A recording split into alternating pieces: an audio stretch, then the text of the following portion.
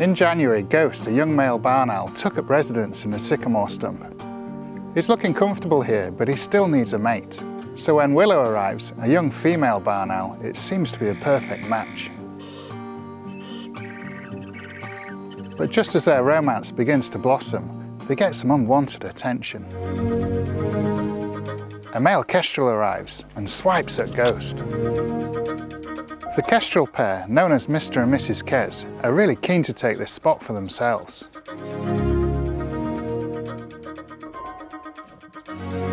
And after a couple of weeks of intimidation, Ghost concedes the nest. So Ghost needs to find a new place, and the nearby barn owl tower could be a good option.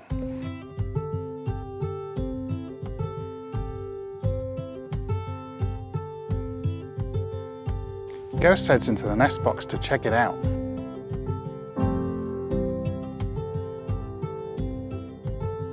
After a look around, Ghost thinks this could be just the spot, but he's still got to convince Willow.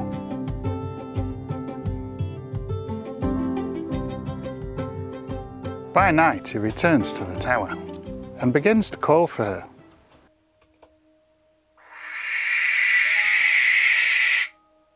But there's no reply.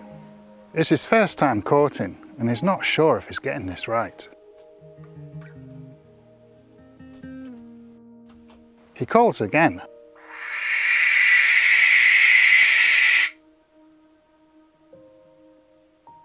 And this time, he gets a response.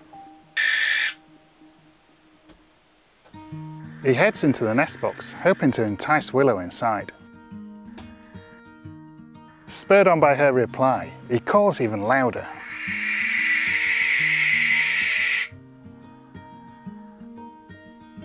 Soon Willow arrives to see what all the fuss is about.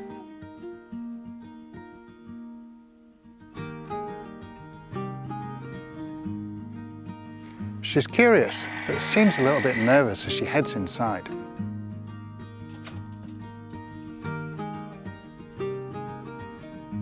Ghost rushes towards her, screeching loudly. He charges again, grasping a beak, an early part of the courtship process. Willow joins in, but soon she's had enough for one night.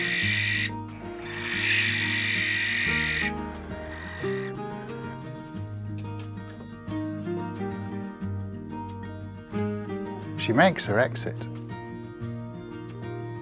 Ghost, meanwhile, seems satisfied with his progress so far.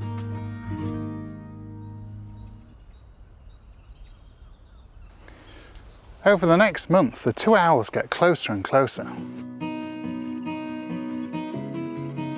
Ghost continues with nest maintenance.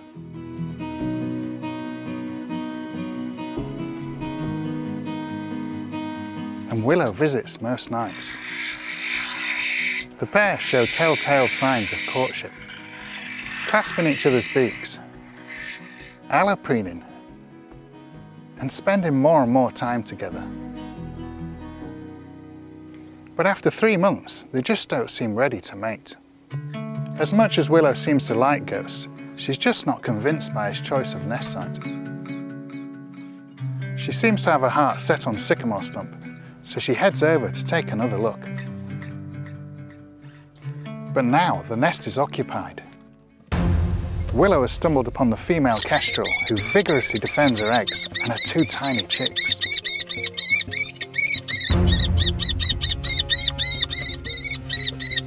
After the scuffle, Willow retreats, but she's not giving up without a fight. 20 minutes later, she returns to the kestrel's nest. But the kestrel's got a young family to protect, and she would fight to the death if needed. Finally, Willow gives in. Defeated, she heads over to the feeding post to cool off, only to be hit by a passing barn owl.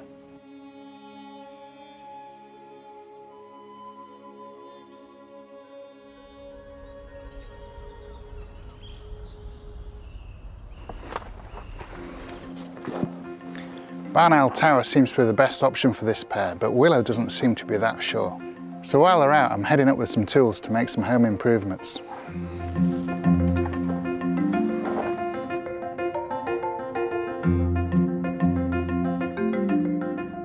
I'm making the box a bit smaller with a really obvious place to nest. She doesn't seem to like the large chippings in the nest box, so I'm swapping them out with some finer ones.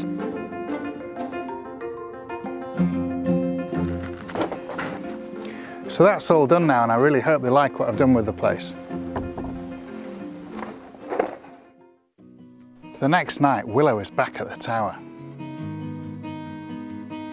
She heads inside to check out my handiwork.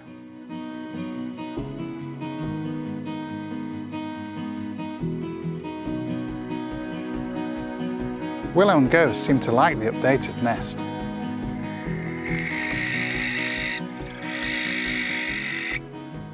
And finally, the attempt to mate.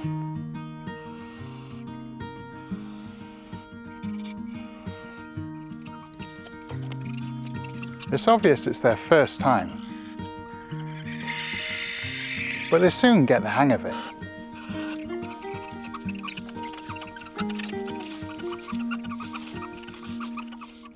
It's so exciting to see this young relationship blossom, and it's amazing to get an insight into their courtship.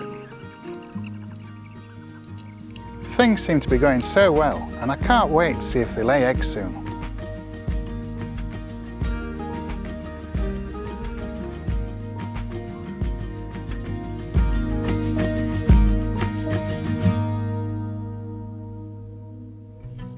Ghost, the male barn owl, arrives with a mouse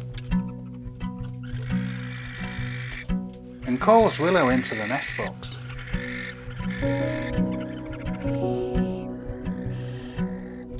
He offers her a mouse to prove he can provide for her. This young pair are new to mating, and their attempts are not always successful. Ghost thinks this is the perfect spot, but I'm not sure Willow's convinced about Barn Owl Tower.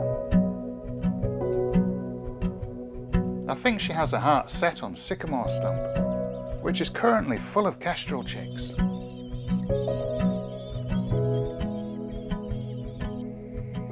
At this rate, I'm wondering if Willow and Ghost will end up with a brood at all this year.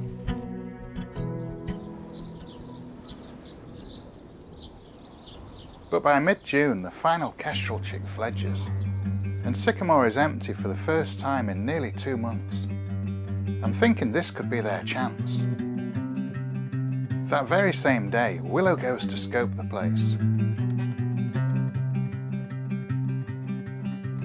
And Ghost is happy to follow her lead.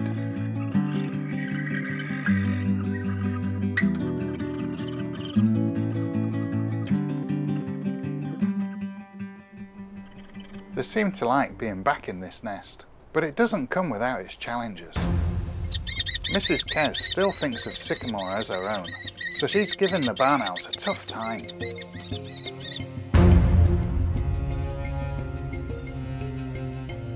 And there's more competition. A different barn owl is trying to enter the nest.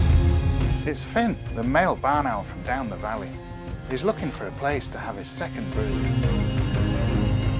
But Willow and Ghost soon see him off. For just over a month, this pair have looked settled in Sycamore Stump. Even nest scraping regularly. This is where they dig a shallow depression to accommodate their clutch. But there are still no eggs. In mid-July, the indecisive Willow leaves Sycamore, to Ghost's disbelief. As night falls, she returns to Barn Owl Tower. Ghost follows her again, calling.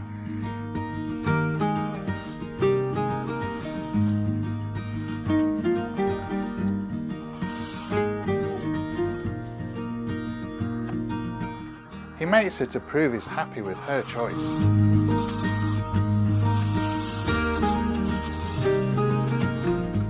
And they spend the next 10 days here.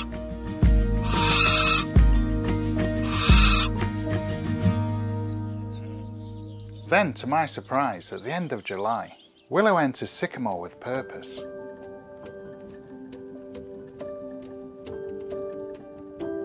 And later that day, she lays her first egg. Her choice has been made, but I think she's forgot to tell Ghost. He's back at Barn Owl Tower, blissfully unaware that Willow has laid. Ghost can't understand where she is.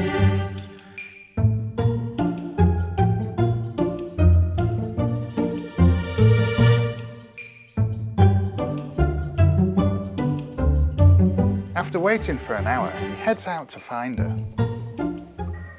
He hears her at Sycamore, but he's completely unaware that she's sitting on their very first egg. She keeps trying to tell him about the egg, but he just isn't getting the message. That night, Willow relentlessly calls for Ghost. He can't understand why she keeps calling him, and he mates her several times.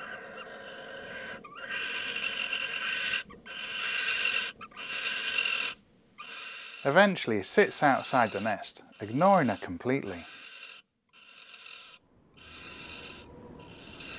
6 hours after it was laid, he delivers some food and finally notices that egg.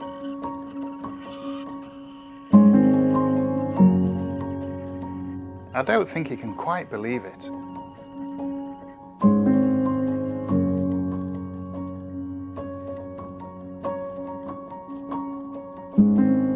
The next day, Willow leaves briefly to stretch her wings.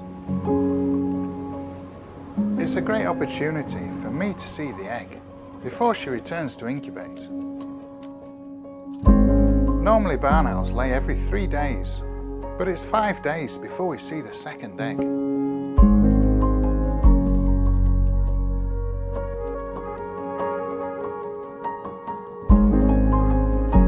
That night, while she's incubating, Finn is back and tries to enter the nest.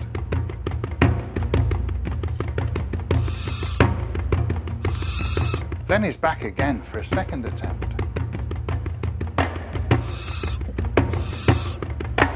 And then a third. Each time Willow sees him off and then returns to her eggs.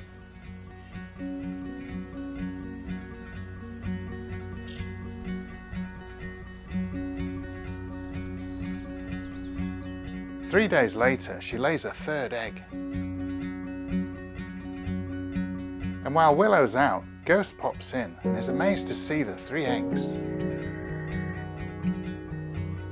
But Willow soon returns. Incubating the eggs is solely the role of the female barn owl.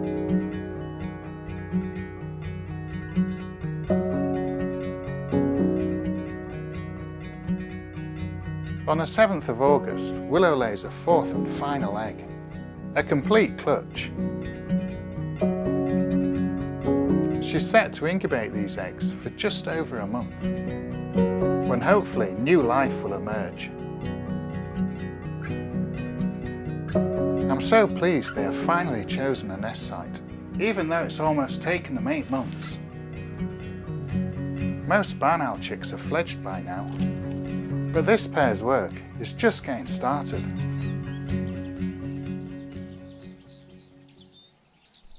The eggs will take 32 days to hatch, and it's Willow's responsibility alone to keep those eggs warm.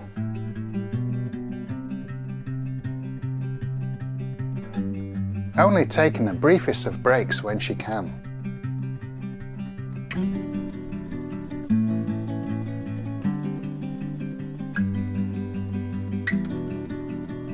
The role of a partner, Ghost, is to provide her with food, while she's tied up with incubating. It's his first brood too, and so far he's doing okay.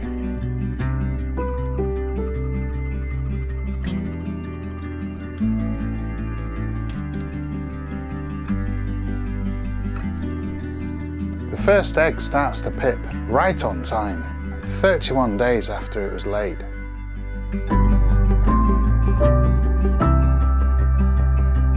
But Ghost hasn't brought in any food for her today, so Willow leaves the nest to find food for herself. It's not a good idea for her to leave her eggs unguarded at this stage. And in her absence, another barn owl enters the nest. It's Finn, I can tell by the ID ring on his foot. He and Gylfie are the dominant pair in the area and have a nest nearby with eggs in too.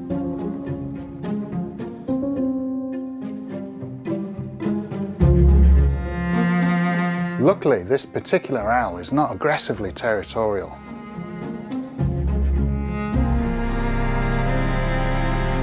Willow can't quite believe it. I don't think she'll do this again, unless she has to, especially as this egg's just about to hatch.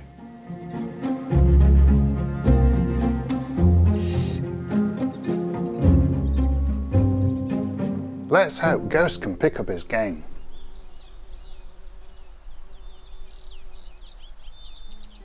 The next morning, Willow reveals her first hatchling.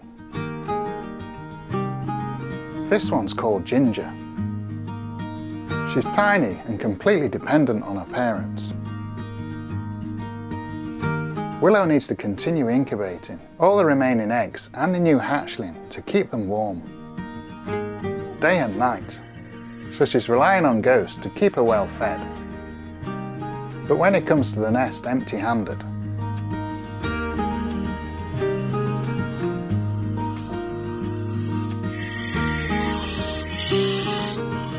she makes it clear he needs to head back out.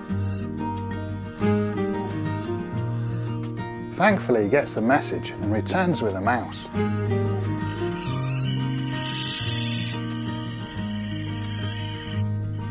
So Willow can finally feed herself and her new chick. The next day, Willow stands, revealing a second precious chick. This one's called Cinnamon.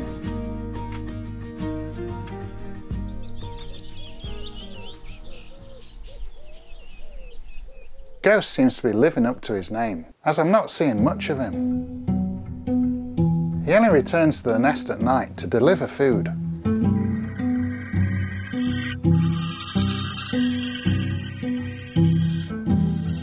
It could be to give Willow more space in the nest, but I think this arrangement just suits him. 3 days later, I catch my first glimpse of the third chick, Clove. It's lovely to see all 3 chicks together.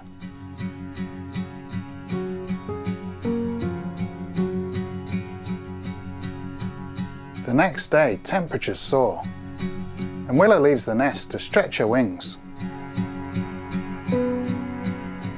When she returns, she's panting heavily. Lots of birds do this to cool themselves down when it's hot. They rapidly move parts of the neck to increase airflow. It's known as gular fluttering. This warm weather means the chicks don't need brooding as closely as usual. But Willow knows too much time on their own can be dangerous, as they can't regulate their own temperature yet. So brings the chick back in before long.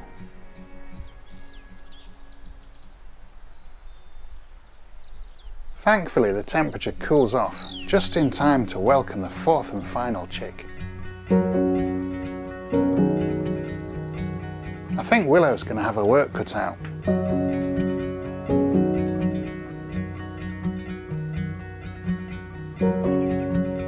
Ginger is now 10 days old and is already preening herself. There's such a big size difference between them, and this is common with owls. They grow so much in their first few days. And Ginger is already eating large prey items whole.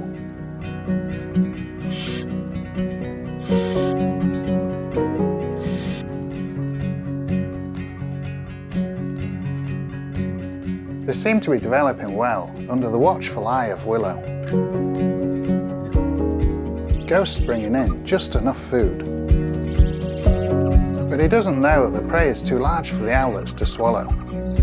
His role is just to provide food. He doesn't get involved any further.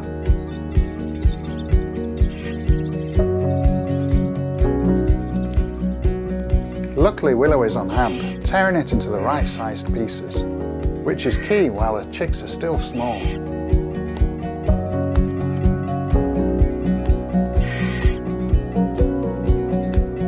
Now at 15 days old, Ginger stretches her wings for the first time, and Willow's there to see it.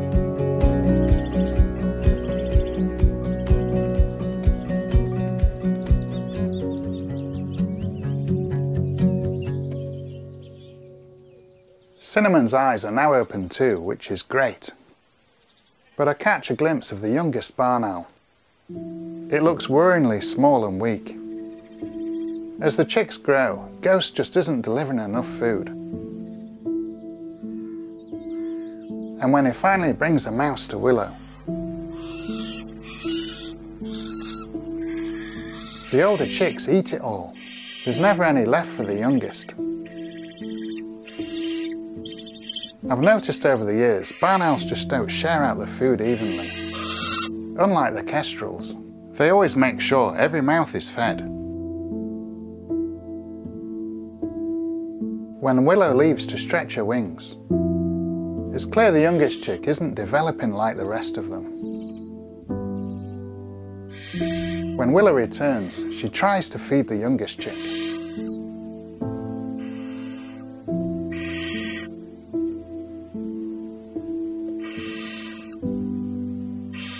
But Ginger steals the food again. And unfortunately, later that day, I noticed the chick has passed away.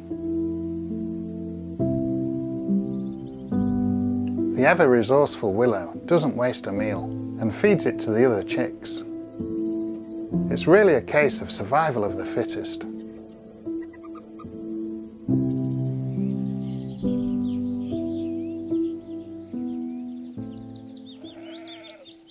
Thankfully, the other 3 chicks are thriving. Their pin feathers are coming through. And at 23 days old, Ginger has already started head bobbing, practicing spotting things in and around her nest. Although considerably smaller, Clove is looking healthy too. Her eyes are open, and she's always huddled close to her siblings. She's now even eating her meals whole.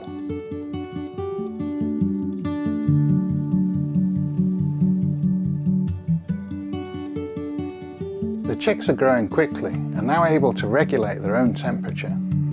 But the nest is getting crowded.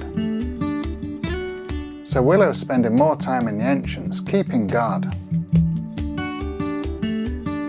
It's great to see the youngest chick stretching her wings, just like her older siblings.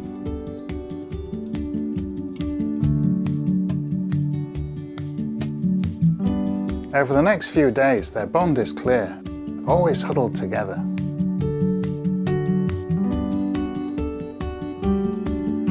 Keeping warm and even sharing food.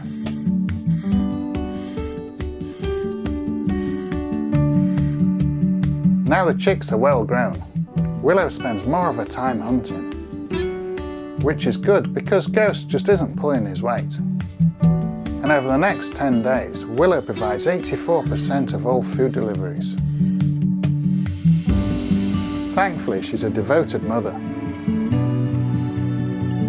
And I gave her a helping hand too.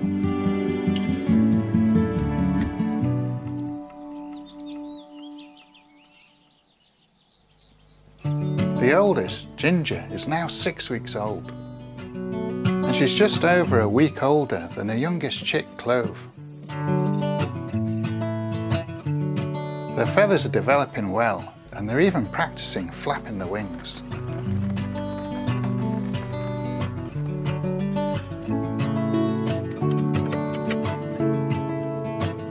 They're still covered in fluffy white down, but there's dark plumage emerging. I think they might all be female.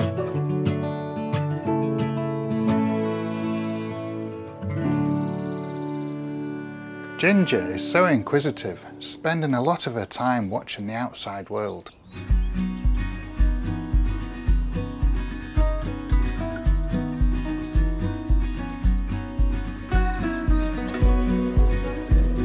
Soon middle chick Cinnamon comes to the entrance too.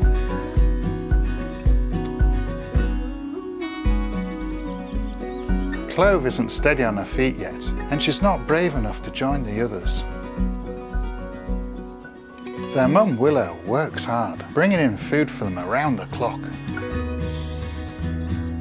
The chick's dad, Ghost, isn't providing much for them, so I lend a helping hand, dropping some food into the nest. Now all 3 chicks are developing well. Willow and Ghost chicks are now 6 weeks old, so this is a perfect time to do some ringing. Both parents are away, so I'm heading in to get the chicks out. I've got a licence to monitor barn owl nest boxes, which covers handling the chicks too. So here we are. There's one of the chicks. Look at those long legs.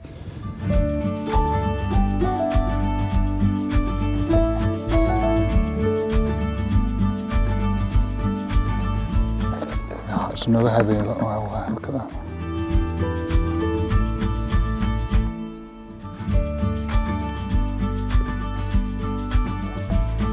Wait until you see these ones, Jane. They're absolutely stunning.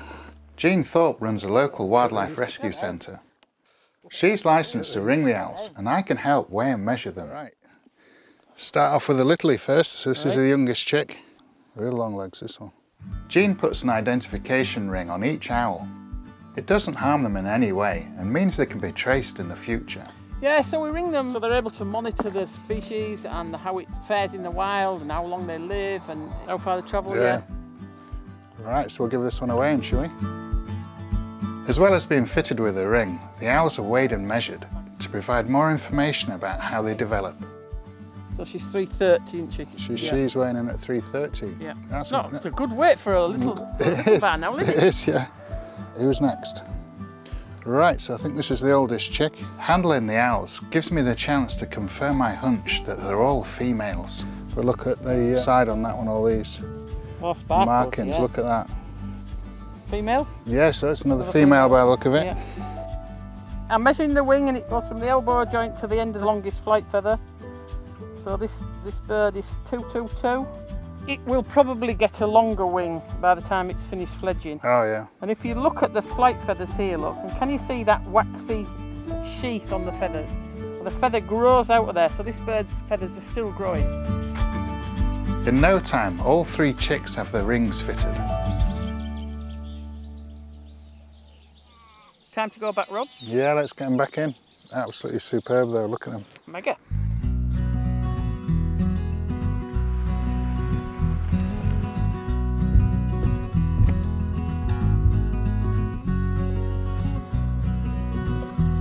So we just hope they do really well. Pop them back in. And they're all settled back into the nest before the parents return.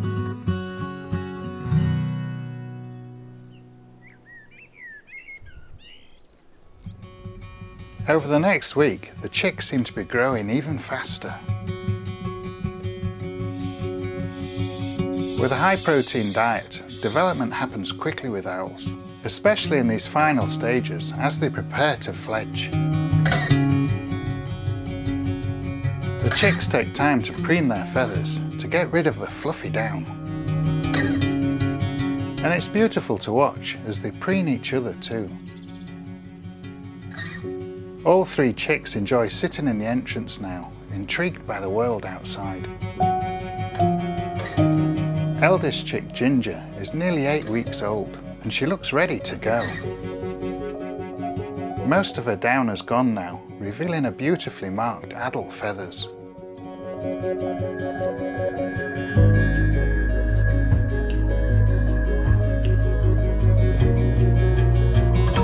As night falls, she pushes her way to the entrance, stretches her wings,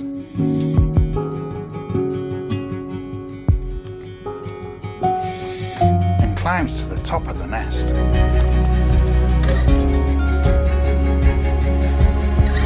She looks back at her sisters and loses her footing. She may have fledged, but she's new to all of this. Cinnamon and Clove watch on, fascinated. and in the morning they're still there. Willow arrives with a vole. They'll need plenty of food before they fledge too.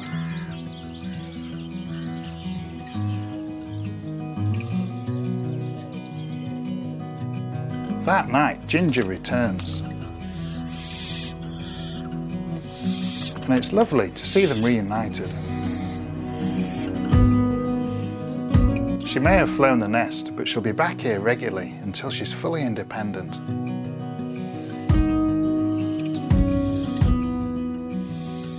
Ginger spends the next day with her sisters, before heading out again by night.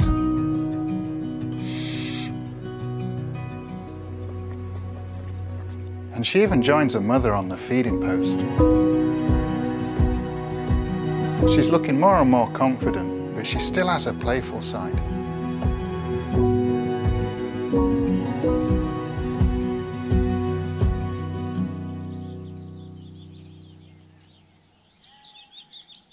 A week later, Cinnamon and Clove are looking much more mature. Now the owls are taking a look outside, I'm going to head into the hide and see if I can get a glimpse. This is absolutely magic, watching these young barn owls preening the new feathers, and they're just getting rid of the remaining down, ready for fledging. The other one's pushing through to get a look at the outside world.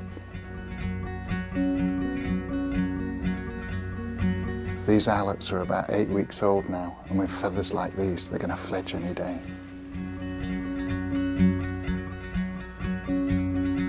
That night, it's Cinnamon's turn. She scrambles to the top of the nest, just like Ginger did. And soon she's joining her mum, Willow, and her sister on the feeding post.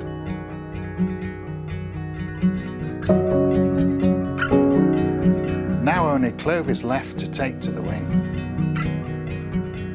And within a week, she takes the leap too.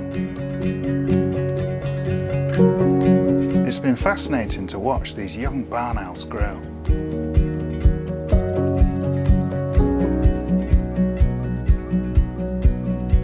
With a brood so late in the year, I wasn't sure how they'd fare. But with a devoted mum like Willow, all 3 chicks have fledged. And it's fantastic to see them flying free.